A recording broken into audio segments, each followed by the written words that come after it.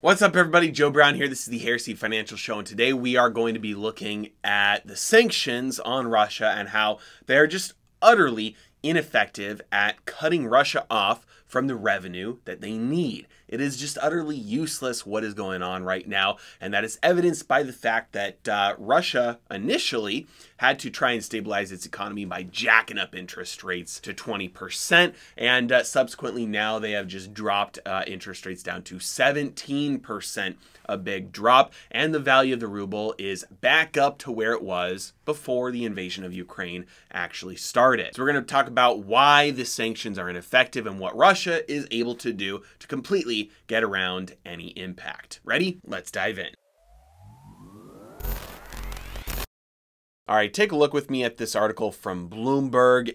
Essentially, Russia is finding ways to get around the sanctions because the rest of the world still needs energy, and Russia provides a lot of the world's energy. And so nobody's willing to say, hey, we'll just give up on getting energy, that energy for ourselves, and we're just going to suffer in order to make Russia suffer. Nobody is willing to say that. In fact, if we look here, we can see that several Chinese firms were using the yuan to buy Russian coal in March. It's to the point where they're probably going to make more money this year than they did last year on energy, even despite the sanctions. If you take a look at this, Bloomberg Economics expects that Russia will earn about $320 billion from energy exports this year, which is up more than a third from last year.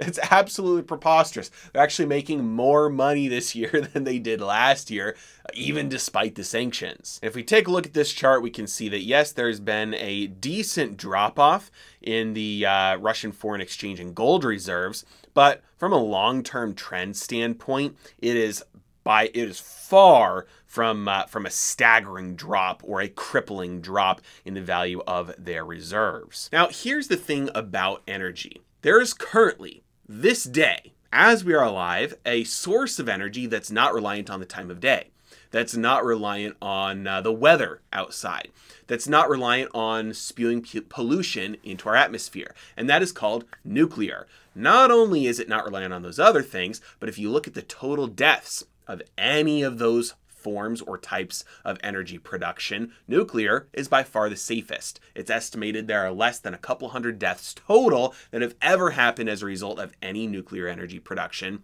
in history, where something like wind and solar every year kill at least a couple hundred from something as simple as somebody falling off of a roof while they're installing the solar panels. And yes, that is even including meltdowns like Fukushima and 3 Mile Island. But interestingly, countries around the world, especially in the West, have been decommissioning nuclear plants that are not yet aged out, that are still working because they are going green. And so instead they are relying on less reliable forms of energy production that when they go out, now they're even more reliable on natural gas and coal, things that come from Russia.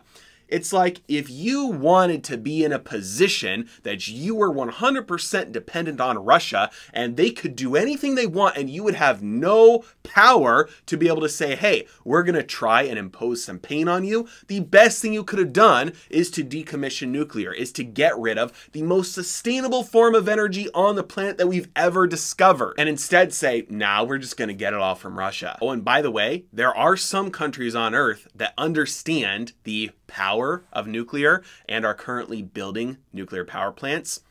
In order, the number one country, China, they're currently building 15 new reactors. India, currently building 6 new reactors. South Korea, 4. Russia, 4. Turkey, 3. Bangladesh, 2. Japan, 2. Slovakia, 2. Ukraine, 2. The UAE, 2. The United Kingdom, 2. The United States, 2. And Argentina, 1. When you control for population, the United States, 2, is absolutely at the bottom of this list.